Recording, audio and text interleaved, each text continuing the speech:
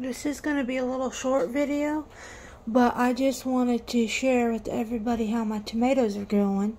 So, as I say, we'll lift up one so you guys can see how well that one's developing. As that one looks just like a tomato. And then we've got some down here that are developing.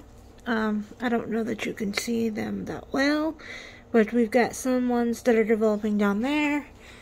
And let me see where else I have. Oh yeah, we got one down there too. And I think on the other end we've got one that's starting to develop as well. So I've got about a good portion. We've also got some little ones getting ready to develop here, so you can see little tiny ones there. And then I will be getting these ones ready to go. And then, like I said, we've got a little tiny one that's just I don't know if you can see it there, but it's just barely growing there. And then we've got blooms starting to open up for the cherry tomatoes. They're doing really well. Now, I did the one thing that you're not really supposed to do in the aero garden, and that's let all the seeds grow up in the same pod. But I wanted to do that just to see an experiment, to see how well these guys would work at supporting each other and everything. And so far, right now, everything's going pretty good.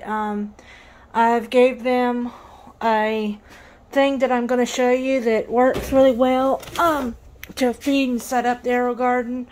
And that is CalMag Plus, calcium, magnesium, and iron 2.0 supplement. And you put water in that, and that works really well for the tomato plants. And you can also add liquid dirt if you think they're not getting enough other kinds of nutrients. But I've been using that for these guys, and they really enjoy it. And as you can see, I've got whole new limbs and growth, and this guy's doing really good. I've got 2 sprouts of buds there. And so, like I said, I'm going to let this guy do his job. Open up on them buds so I can hopefully get some good flowers and get them going, so I can get them all nice and pretty. And there's definitely some older leaves that I'll have to definitely clip off because they're starting to get old, but you know, it's you know, not bad. So anyway, they're doing really good.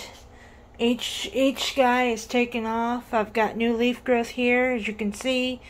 Plants are doing pretty healthy.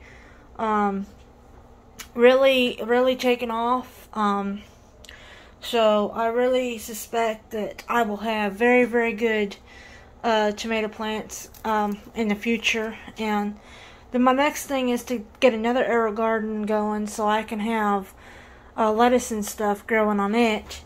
And get salad greens, because I'm all about getting different things growing so that I can not have to go to the store so much. So my next project will be definitely to get another aero garden for salad greens. Have a whole thing full of tomatoes. Maybe I'll have strawberries. I'm not for sure yet. Could even start off with some bell peppers next year. Who knows? But like I said, out of the 3 or 4 or 5 tomatoes that I got growing, I'm pretty impressed. Some was self-pollinated. Some I used the hormone spray, and I'll show you what that does. This here is called Tomato Blossom Set, and it is good if you don't have any pollinators to help you out, especially if you're growing these things in the aero garden. Or let's say, for example, you got tomato plants outside and you don't have enough pollinators to get your pollen out. This stuff will help. Now, it may not help in hot temperatures, but in 70 to 80 degree weather, it's definitely good for that.